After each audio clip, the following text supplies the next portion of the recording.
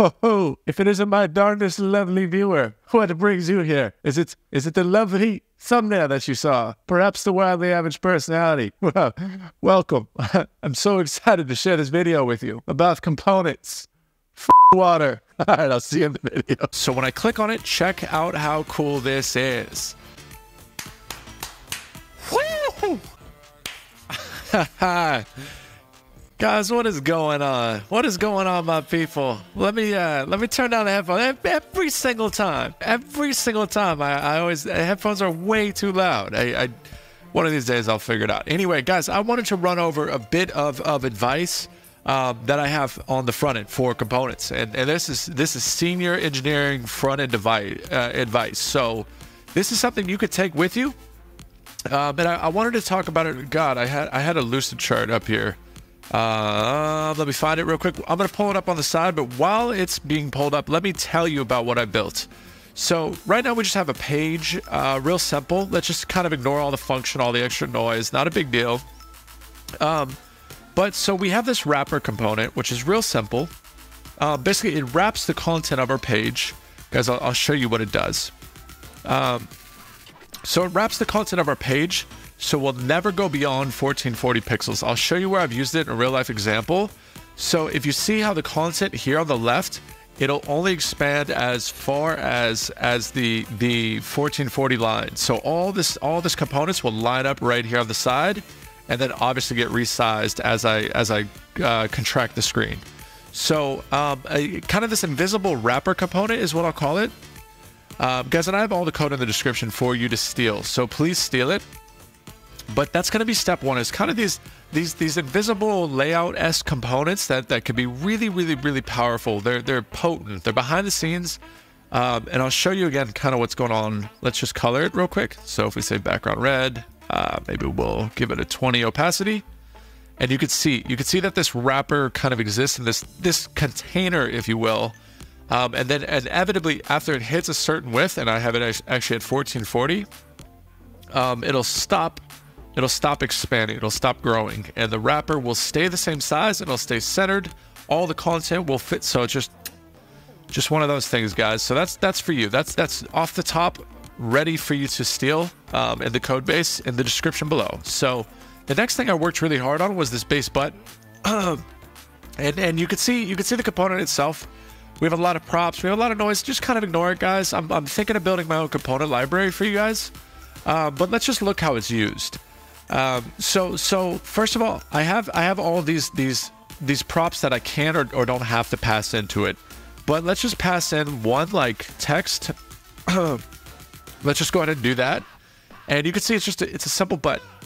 And then I could pass in a few other things. Let's see. I have a border radius, but I guess my colors I think are associated with it, or maybe my button state is. But let's just look. There's one or two bugs I realized with the prop being passed in.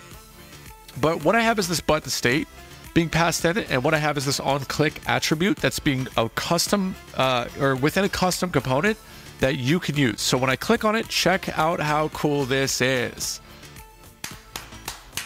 Woo! Talk about something cool, guys. Come on.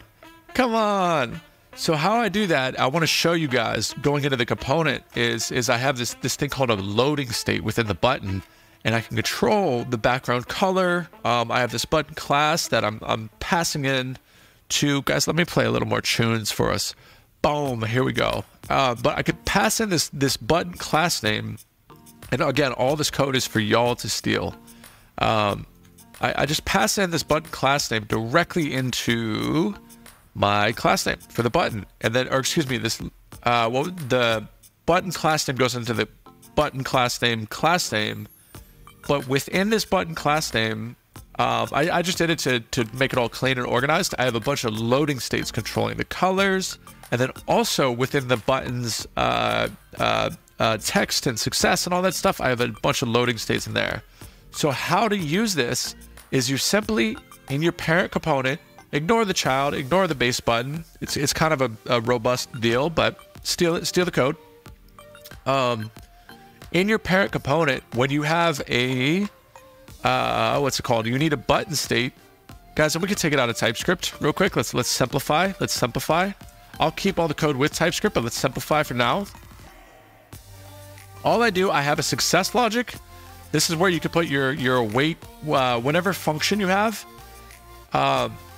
You want to have your logic with it, and then all I do is just submit your form or whatever you need to do, and I have the button timeout happen, and then the button gets reset back to an idle state. So we can kind of ignore all this just to streamline it all.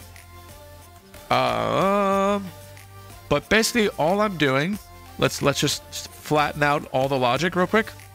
Basically all I'm doing is setting the button state to loading initially. So when I click on it, boom, it goes to loading, right? And then after that, I want to set it to some sort of success state. Let's say we have a console log in between of like submitting form.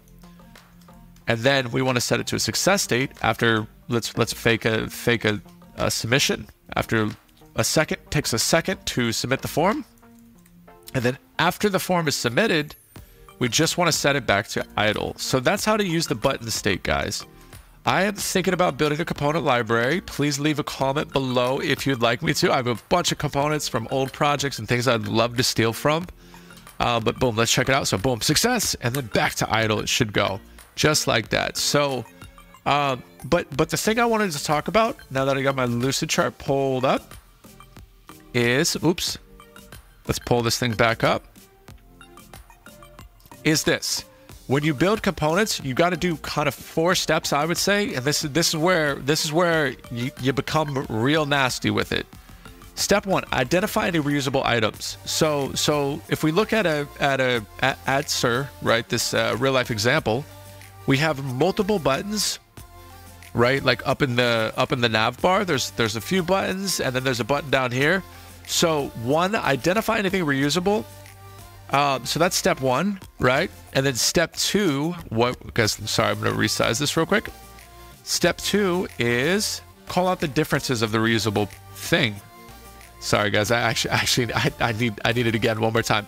So, I mean, call out the differences between the reusable items. So look at this item versus these items. I can call out the differences. Oh, they have different texts, right? This one says get more customers today. This says login. So that's one of our props. Oh, what else is different about it? Well, the radius is different. Well, that's another prop. What else is different about it? Well, we have a background color that's different. We have a width that's different. So these could all be props. And then obviously there's some functionality as well. I forgot to add that here. There's an on-click functionality. So you can add that as part of your prop. And then step 3 is build the thing. And honestly, those 3 steps alone, you're going to be crushing it. You're going to be crushing it. But step 4, this is what separates the boys from the men, is you got to future-proof your components in a way that's cheeky. So I'll show you what I mean by that. So when I build we have a loading state. The reason why I'm getting an error is just because we took out TypeScript. So I'll put that all back. Now that we've kind of seen how to use the button state, is just pull in a button state from use state. Guys, so steal this. This is all for y'all. Steal it, steal it, steal it. I'll put this TypeScript back. Let's talk about future-proofing the buttons. So the reason why I future-proof, right? Check this out. So if I want to have a class name on my button, I should be able to pass it in, right? So if I want BG blue, let's see. So on the right here, I have multiple buttons. If I want to change the background color, I should be able to do it in a class name way.